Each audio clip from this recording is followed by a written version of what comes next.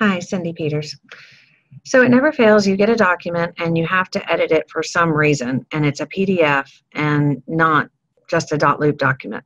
So let me show you how to do a couple basic edits in case you're not familiar with them. This is my screen. I've logged into Dotloop. This is my test folder.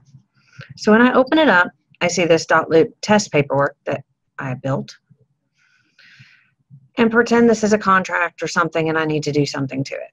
So for example, I need to add some text. So this is like the small little box. I always drag and make it bigger.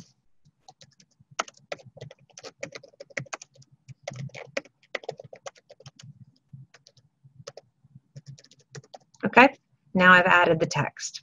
It's just that simple. Let's say I need to add a strike through because this is the wrong price. I hit strike through. Boom, now I have a line. You can add a date, for example. You want it to auto-populate a date. Just click right there.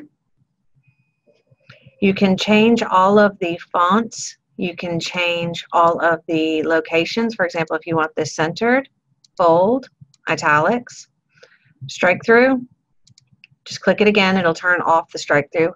I have everything in blue right now. You can make it black. You can highlight it. You can add a standard clause that you already have built, and I'll do that in a different one.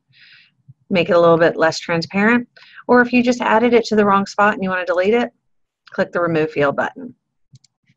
I hope that was helpful. If you need anything else, let us know. Have a great day.